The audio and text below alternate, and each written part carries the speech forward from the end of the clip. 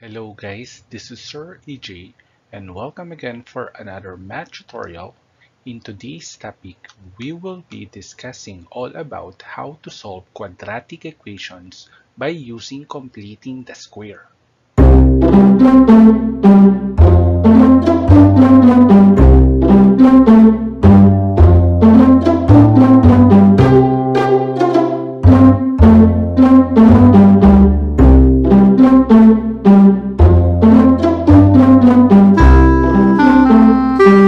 Let's have the following objectives for today's topic.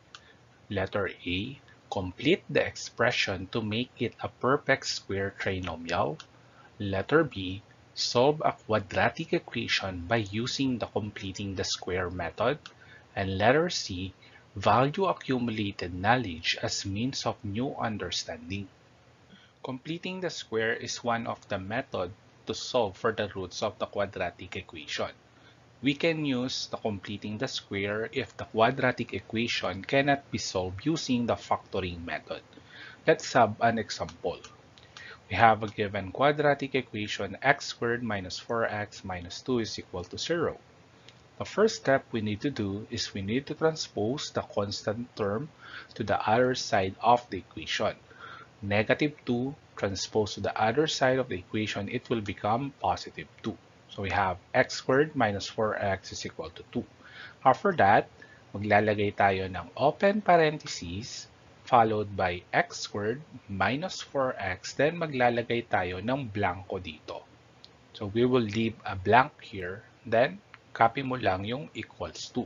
Next step is we will look at the value of our numerical coefficient of the linear term. So ang linear term natin dito ay negative 4x. And ang kanyang numerical coefficient, yung number na katabi ng variable, ay negative 4. So yung negative 4 na yan, i-divide natin sa 2, and then yung sagot, i-square natin. So we have negative 4 divided by 2 is negative 2, and then negative 2 to the second power, or negative 2 squared, will be equal to positive 4, kasi negative 2 times negative 2 is equal to positive 4. So yung positive 4, ilalagay natin dito sa blanco na yan. So magkakaroon na siya ng positive 4. Then, kung ano yung nilagay natin sa side ng equation na to, ilalagay din natin sa kabila. So kung may positive 4 to, lalagyan din natin ng positive 4 to. And then after that, sisimplify na natin. We can factor now this equation kasi ito ay sum or difference of 2 square. So para makuha natin yung factor na to, kukunin lang natin yung square root ng x squared. Ano ba yung square root ng x squared? X, di ba? Kasi x times x is equal to x squared. Then kukunin din natin yung square root ng ating constant term. So we have square root of 4 is equal to 2 kasi 2 times 2 is equal to 4. So we have x and 2. Then kunin natin yung sign ng ating linear term. So ano ba yung sign ng ating linear term? Negative. So ang factor nito is x minus 2 raised to the second power, and then 2 plus 4 is equal to 6. The next step is maglalagay tayo ng bracket kasi i-multiply natin tong equation na to both sides by square root para ma-cancel natin yung exponent na 2. Kasi ang reciprocal ng square root ay exponent na 2. So once na minultiply natin to, square root times squared will be cancelled out na. So ang matitira na lang ay x minus 2 equals 6 times square root is equal to square root of 6. So we have positive negative square root of 6. Then, the next step, so since hindi na natin masisimplify yung square root of 6, so ito na yung magiging equation natin, solve na natin yung dalawang roots. So the first root will be x sub 1 minus 2 equals positive square root of 6. Transpose negative 2, sa kabila magiging positive 2. So yung first root natin is 2 plus square root of 6. Then for the second root, this time we have x sub 2 minus 2 is equal to negative square root of 6. Transpose mo lang ulit yung negative 2 magiging positive 2. So we have 2 minus square root of 6 for our second root. Let's have our next example. So we have x squared plus 7x is equal to 0. So since we don't have a constant term, so as is lang yung equation natin. And then, maglalagay tayo ng open parentheses. Copy lang natin yung x squared plus 7x. Then, maglilib tayo ng blanco dito. Then, we will get the numerical coefficient of our linear term. Ano ba yung number na katabi ng variable na x? That is 7. Then, i-divide natin yung 7 sa 2. Then, yung sagot, i-square natin. So, 7 divided by 2 is 7 over 2. Then, square 7 over 2. So, 7 over 2 times 7 over 2 is equal to 49 over 4. So, we will put positive 49 over 4 here. And whatever number we put on this side of this equation, we will also put it to this side of the equation. So positive 49 over 4 here. So we will put another positive 49 over 4 here. And then after that, we will now simplify. So this can be simplified kasi ito ay sum of two squares. Kunin lang natin yung square root ng x squared, that is x. Kunin lang natin yung square root ng ating constant term na 49 over 4. So, square root of 49, 7. Square root of 4, 2. So, square root of 49 over 4 is 7 over 2. Then, kunin natin yung sign ng ating linear term, positive. Kaya magiging x plus 7 over 2 raised to the second power equals 49 over 4. Then, the next step is to multiply this both sides by square root. Kasi ang reciprocal ng exponent na 2 ay square root. So, square root times squared will be just cancelled out. Ang matitira na lang dito ay x plus 7 over 2 equals 49 over 4 times square root is positive negative square root of 49 over 4.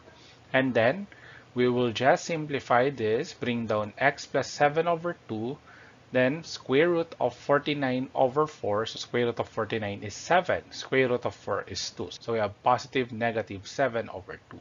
Then let's compute for the two roots of the quadratic equation. X sub 1 plus 7 over 2 is equal to positive 7 over 2. Transpose natin yung 7 over 2 to the other side of the equation.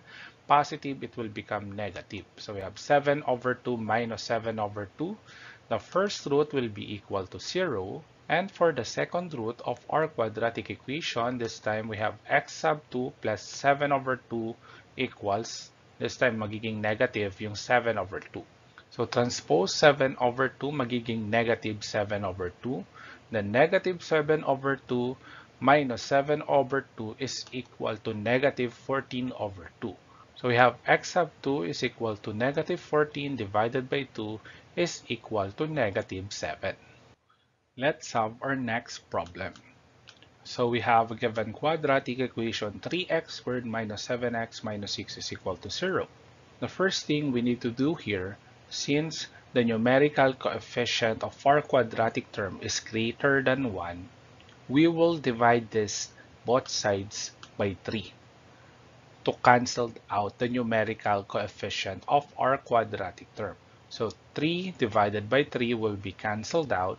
So 3x squared will become x squared. Then copy negative 7x over 3 equals 6 divided by 3 is equal to 2. Then the next step is we will put an open parenthesis here followed by x squared minus 7x over 3. Then we will leave a blank here equals 2. Then, tingnan natin yung numerical coefficient ng ating linear term. So, ang numerical coefficient ng linear term natin ay negative 7 over 3. So, ang gagawin natin, di-divide natin yung negative 7 over 3 sa 2. Then, i-square natin yung answer. Will be equal to 49 over 36. Kung ano yung nilagay mo ditong number, lalagay mo rin dito. So, positive 49 over 36 dito, lagyan mo rin ng positive 49 over 36 dito. Then, since this is a perfect square trinomial, we can get its factor. So, just get the square root of x squared. Ang square root ng x squared ay x. Then, ano yung square root ng 49 over 36? Square root of 49, 7. Square root of 36, 6. Then, kung ano yung sign ng ating linear term, ilagay mo dito. So we have the quantity x minus 7 over 6 raised to the second power equals 2 plus 49 over 36 will be equal to 121 over 36. Then after that, we will just multiply it both sides by square root para makancel natin yung exponent na 2. Square root times squared is equal to x minus 7 over 6 na lang equals square root times 121 over 36 will be equal to positive negative square root of 121 over 36. Then, let's simplify this. Bring down lang natin yung x minus 7 over 6 equals positive negative square root of 121 over 36 is positive negative 11 over 6. Then, after that, pwede na natin makuha yung dalawang roots. So, we have x sub 1 minus 7 over 6 is equal to positive 11 over 6. Transpose natin yung negative 7 over 6 sa kabila, negative magiging positive. 11 over 6 plus 7 over 6. This is similar fraction. Parehas kasi sila ng denominator. So, pwede nating i-add yung ating numerator. 11 plus 7 is equal to 18 over 6. So, divide na lang natin. 18 divided by 6 is equal to 3. So, first root will be equal to positive 3. And for the second root, so we have x sub 2 minus 7 over 6 equals, this time magiging negative 11 over 6. Transpose negative 7 over 6 sa kabila, negative magiging positive. Negative 11 over 6 plus 7 over 6 is equal to negative 4 over 6. Lowest term ng negative 4 over 6 ay negative 2/3. So, ang second root natin ay negative 2/3. Therefore, we have two roots. The first one is 3 and the second one is negative 2/3. Let's solve our last example. We have given quadratic equation 2x squared plus 8x minus 10 is equal to 0.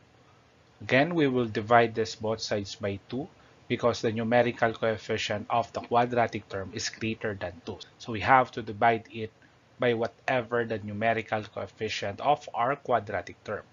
So divide it both sides by 2. So 2x squared divided by 2 will just be equal to x squared. 8x divided by 2 will just be equal to 4x. Then 10 divided by 2 will be equal to 5. So we have a given quadratic equation now.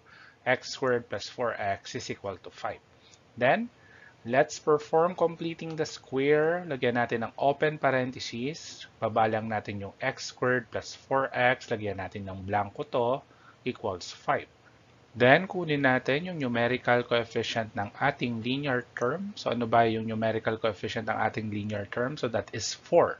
I-divide natin by 2, then i-square natin yung answer. 4 divided by 2 is 2. 2 to the second power is equal to 4. So, we have plus 4 here. Then, kung ano yung nilagay mo ditong number, lagay mo din sa kabila ng equation natin. So, lagyan din natin ng plus 4 dito. Then, if a factor na natin to, since this one is a perfect square trinomial or sum or difference of two square, pwede natin siyang ma-factored out ng mabilis. So, ano ba yung square root ng x squared? That is x. Ano ba yung square root ng 4? That is 2. Then, kung ano yung sign ng ating linear term, this is positive, lalagyan din natin ng positive dito. So, ang factor ng x squared plus 4x plus 4 is the quantity x plus 2 to the second power, and 5 plus 4 is equal to 9. After that, let's multiply this both sides by square root para makancel natin yung exponent na 2. Square root times squared will just be cancelled out, kaya ang matitira na lang ay x plus 2. Then square root of 9 will just be equal to positive negative 3. And then after that, yung positive 2, transpose na lang natin sa kabila, magiging negative 2. So, pwede nating makompute yung dalawang roots ng ating quadratic equation. So, we have x sub 1 is equal to negative 2 plus 3. Negative 2 plus 3 is equal to 1. So, this will be our first root. The second root will be x sub 2 is equal to negative 2 minus 3. So, negative 2 plus negative 3 will be equal to negative 5. So, we have two roots. The first one is positive 1 and the second one is negative 5.